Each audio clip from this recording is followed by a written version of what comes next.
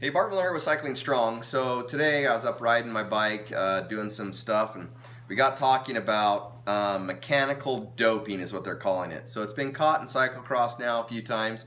Kind of want your thoughts on it and to see where you stand on mechanical doping. What should happen to the team? What should happen to the individual? Is it the same as taking regular stuff as doping as a human being, where it's a bicycle?